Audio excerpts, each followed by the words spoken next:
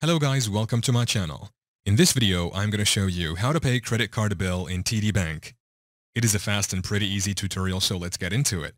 First, make sure you have a good internet connection to your PC. Then, open your favorite browser. Once in here, you will type in TD Bank, now enter to open it. We have all these sites, just go ahead and tap on this site.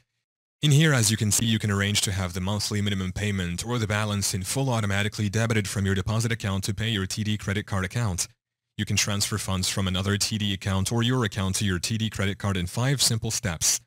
You can make the transfer online after logging in to EasyWeb or by going to Transfers in the TD app. You will be prompted to log in. Select Transfers from the left menu or within the Accounts tab. Open the From drop-down list and select the account to transfer your payment from. Open the To drop-down list and select the name of the TD credit card you wish to pay. Once done, enter the amount you want to transfer, pay, and select Next. Finally, review your details and select Finish on the confirmation page to complete your transfer.